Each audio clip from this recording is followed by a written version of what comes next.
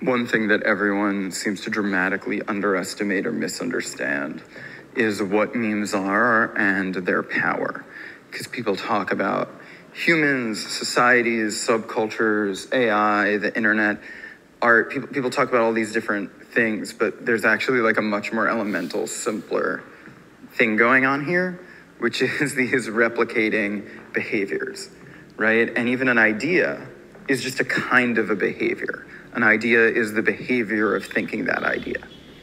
And so if you look at things that may look very different from the outside, like a person or a social network or an algorithm and all these kinds of stuff, but when you just kind of take off the glasses that look at the vessel and look at this proverbial spirit within, the behavior itself, the meme, the invisible replicating information network, it can get a lot simpler, because then it's just like, for example, there's this behavior of having conversations and turning snippets into media.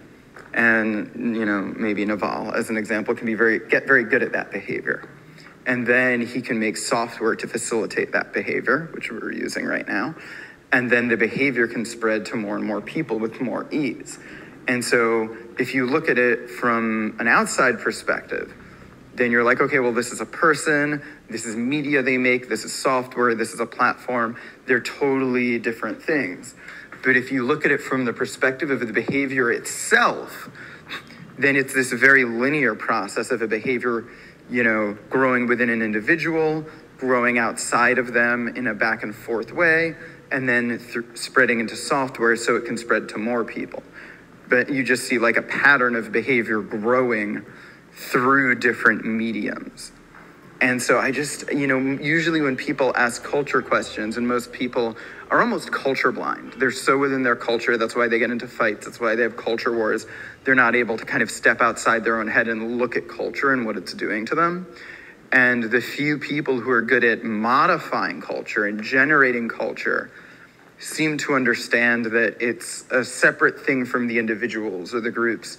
And it's, in a weird way, kind of easier to understand and analyze and predict when you look at the behaviors themselves and how they might interact with each other or grow or spread. And this is why the people who are good at this tend to be polymaths, who others look at them and say, well, what do you really do? Because you did this, and then you did this, and then you did that.